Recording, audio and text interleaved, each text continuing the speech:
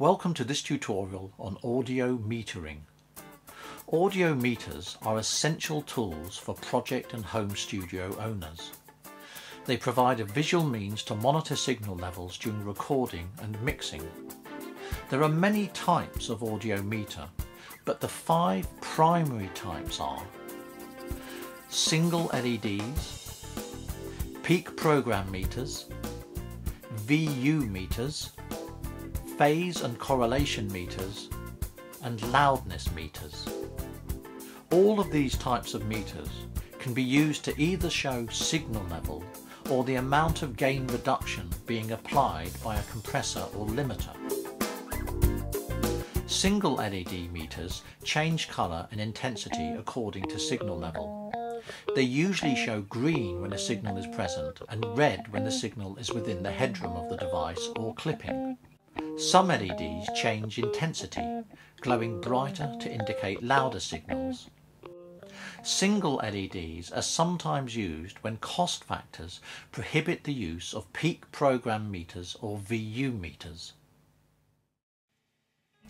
Peak program level meters or PPM meters display the peak level of signals in audio equipment.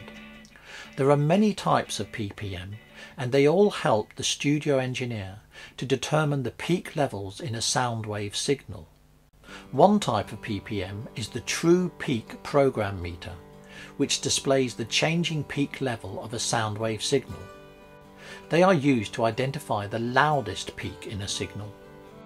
Another type are sample peak program meters, also sometimes referred to as digital meters, which display changing peak sample values. These types of meters are used in digital mixers, effects processors and DAWs. Good practice dictates that when using these types of meters, 3 decibels of headroom should be allowed to accommodate inter-sample peaks and avoid distortion. A peak level of -3 decibels is therefore required. Peak program meters often have a separate indicator which turns red whenever the signal level exceeds that which can be accommodated by the word length of the system. This indicates that digital clipping or distortion has taken place and the level should be reduced. The VU meter was developed in 1939 to display signal level in audio equipment. Due to the ballistics of its meter, it is unable to show peak levels or spikes in volume.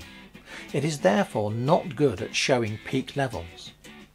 Interestingly, this limitation makes it better at showing average level, which is loudness, and this explains why it has remained popular.